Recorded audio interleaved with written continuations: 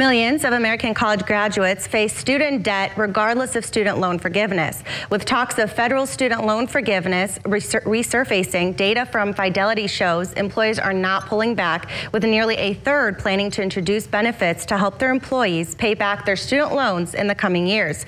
Today we meet with Jesse Moore, who will discuss the impact of recent graduates entering repayment, practical suggestions for borrowers as they prepare to repay their student loans based on feedback from actual borrowers going through the process.